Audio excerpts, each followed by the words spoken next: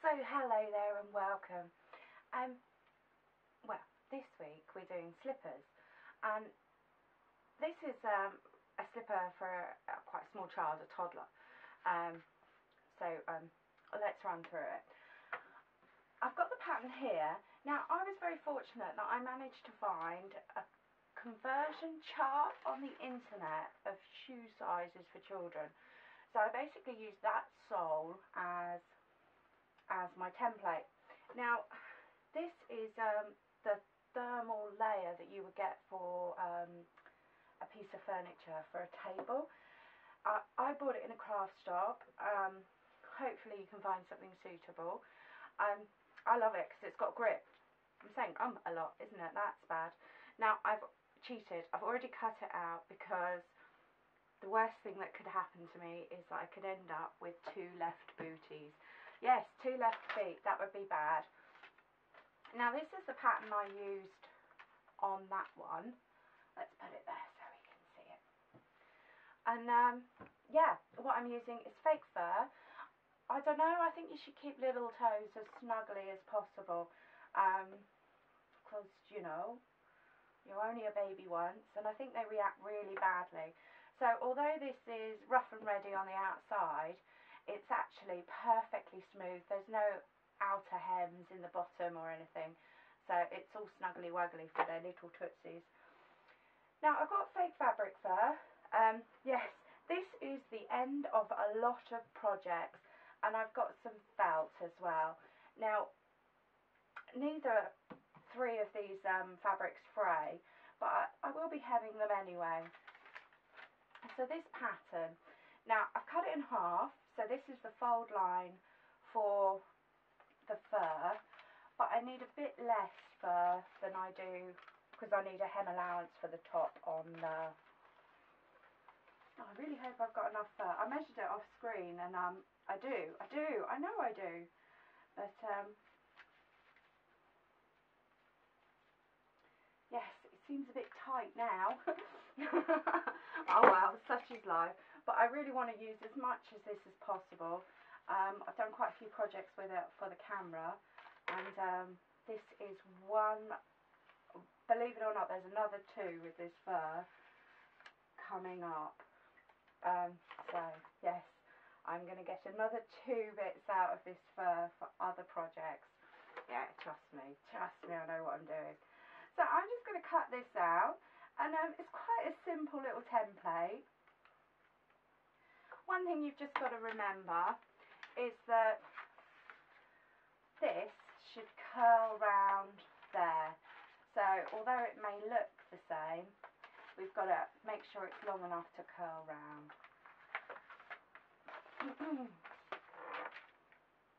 So yeah. Now you could use a pin to do this. I'm just going to do it quickly because obviously I've literally only just made one, so I can remember quite firmly in my mind how it's supposed to go. So I'm just checking that I'm not falling off or anything, and that they're staying lined. So all I need to do is just tidy up these little bits. And there we are. So that's my lining, my fur lining. And I need to do my top. So I need this cut open, and I need probably a bit more of this on the fold, just to do this hemming across the top. Now I've done it cross stitch, you know, on the old sewing machine, but do whatever you're comfortable with. I think it looked lovely hand sewn, but time with me, I didn't feel the need to, so I didn't. So I've lined this up. I've lined it on the fold. That's just because I'm literally using a scrap of cloth, and I find it easier to make sure that I've got enough fabric if I do that, because I can see that I've got both of them in now. So I'm just lining it around with a pencil. I can use a pin to keep them together, but for time round, and I am going to cut that fold, because I do need it open as well so I can do the turning in and out. Although the pattern, as far as I'm concerned, is decorative, I need it so that I can have all my insides smooth. Lovely. So I can get rid of everything that I don't need now. Put my scissors there. I'll put my pattern to the side because I will put that up on Facebook for you. And I've got my sewing machine all ready to go. So, oh, I've forgotten something. I need oh no, I can only imagine what you think. But I have a view that I'm quite happy to do this blog, but it should be projects that I need or I want to do. So there'll be a lot of clothes and things for me and my friends, and I'm not gonna waste money on it. I don't think anyone would agree with that. I'm going to use bits of fabric that I have. This felt is left over from Christmas, my shiny red fabric. And this fur, I've done quite a few projects with it. So, I need my base, I need my fur,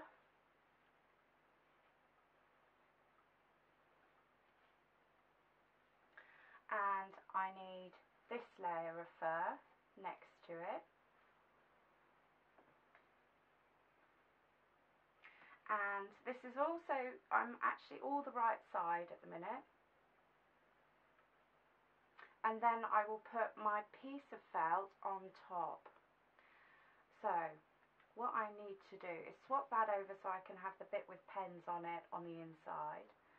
And then I am going to turn my felt over, and I am literally going to sew all these through. So these are all the right way round, except for the felt that's been folded over to the back. Now what I'm going to do is I'm going to start right at the bottom so that the hem is right at the bottom, and I'm going to leave myself a little hem allowance on both the fur and the felt. I line it up under my machine, and I'm going to sew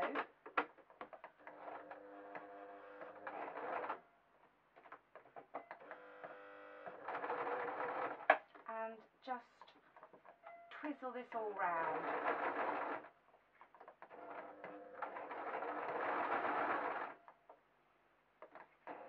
So every inch or so, and the smaller the project, the more fiddly it is, and this is very fiddly.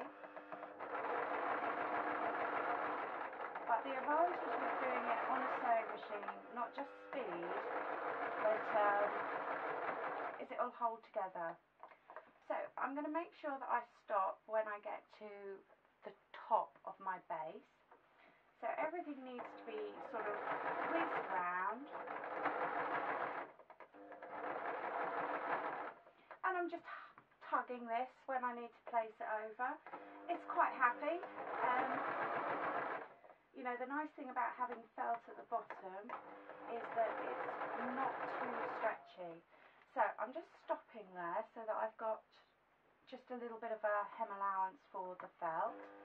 So, and I'm going to make sure a couple of reverse stitches. This is literally to keep it all in place. Now I have no hesitation. I am going to trim it. I'm not even going to try and sew quite close to it.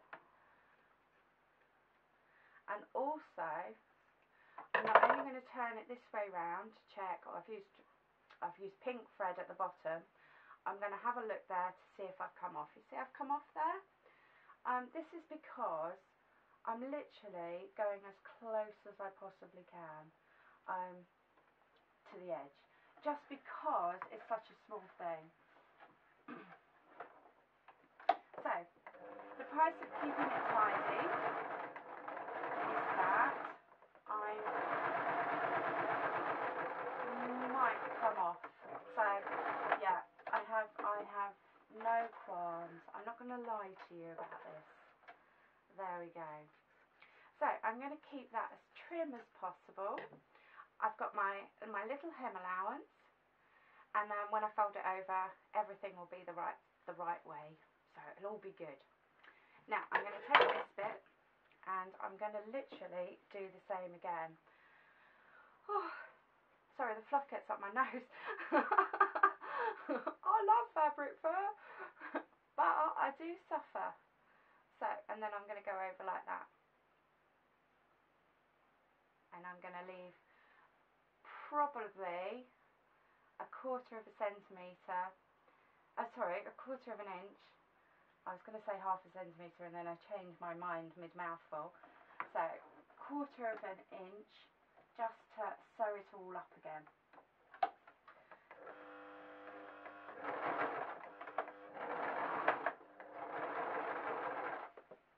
So as you can see, my foot this is like the roof of the slipper. That's going to need some forcing round.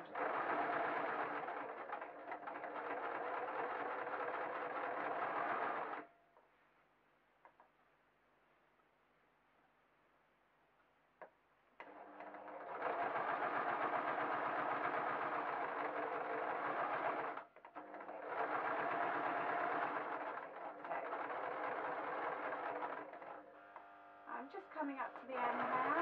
I'm just straightening her out with the toe, and I'm going to give her a good trim up in a minute after I've checked my seams. So there we go. Carve it up.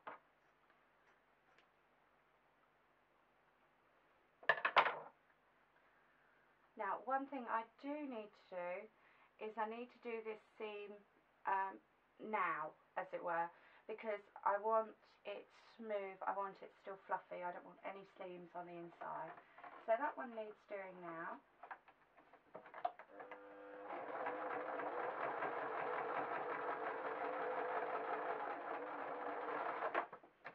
I've got a feeling I didn't even catch the bottom. Oh, I did, just lovely. So let's trim that. Let's keep that square. And this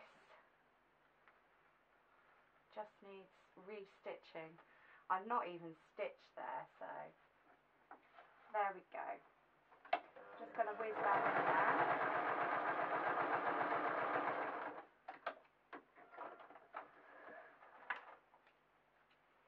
And tidy this bit up here.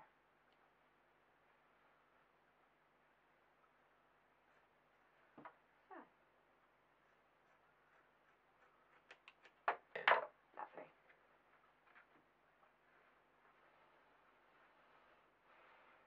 So there we are, we've got the little slipper here with all sorts of mixed threading, which we can tidy up later. I'll get the worst of it out of here though. And then all we need to do is join up the top here and the sides and the back. So I'm going to start with the back. Now what I'm doing, hearty tug, I'm pulling that out of the way. I'm going to line it up on my machine. Now I'm going to switch it to zigzag, but I'm going to leave the stitch length the same. So, because this is only flare. Now I'm only going over 2 layers of felt, so I know it's quite happy. Obviously not that happy, because it doesn't like going sideways. Now, push that down as far as we can, and then I'm going to zigzag all the way along. And I match up my seams at the back, and away I go. Now it's really up to you whether you sew on the fur side or on the felt side. Now as far as I'm concerned, fur stretches, felt doesn't. So if you were making this out of fleece, which would be lovely as well, then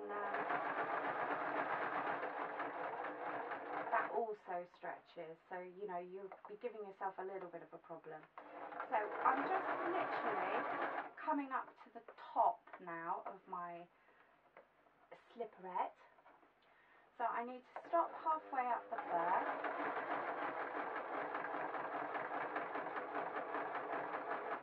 So that I can swap sides. Now it's really up to you whether you do the top first or not. I must admit I'm going to do that last because I'm going to keep everything as, you know, I'm going to make sure it looks nice from the outside. As long as it's soft and fluffy on the inside, then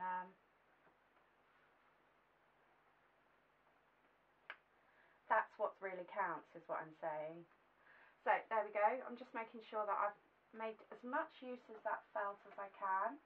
I'm doing it from the other side this time.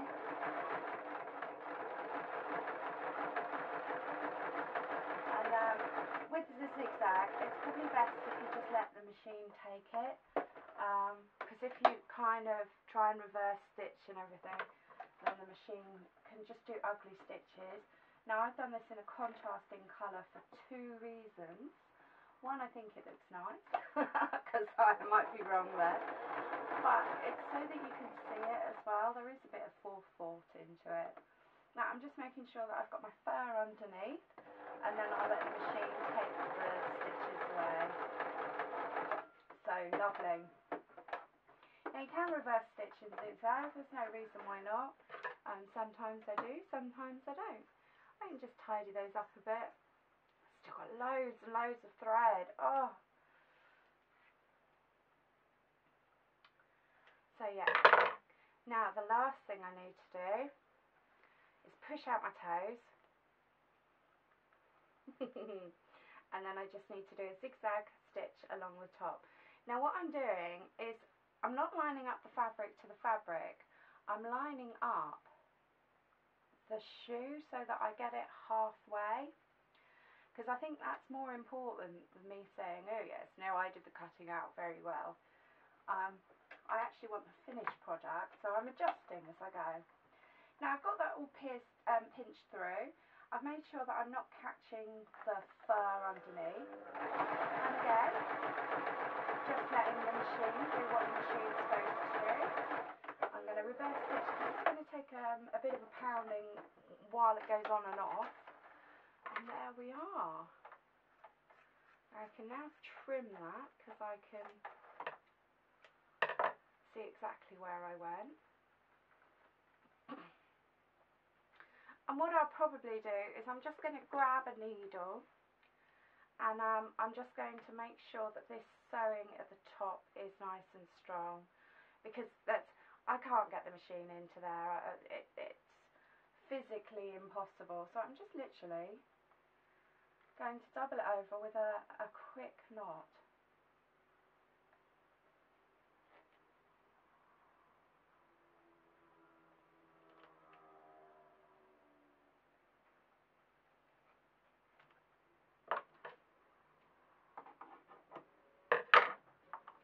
Lovely. So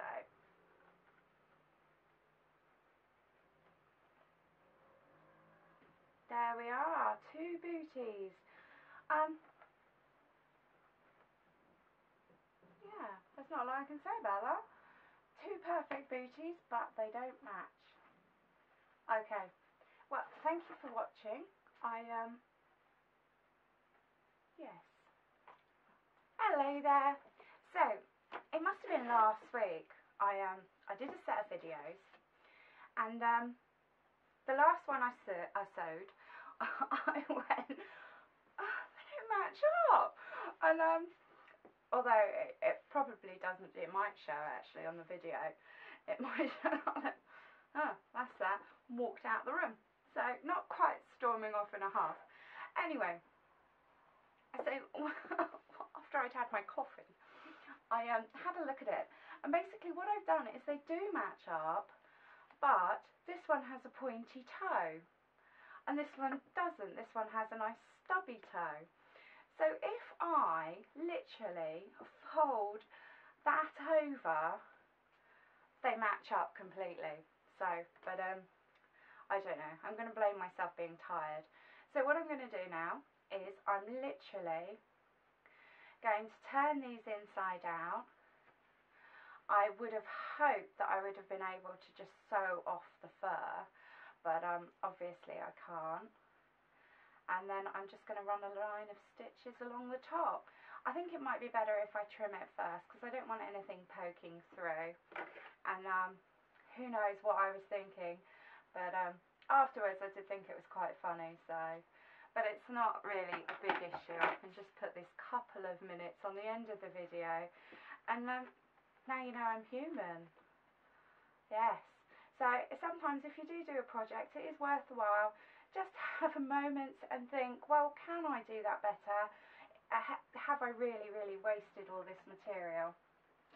So here we are, we just literally got running stitch on the machine. I'm going to do it slowly, because obviously this is now quite thick.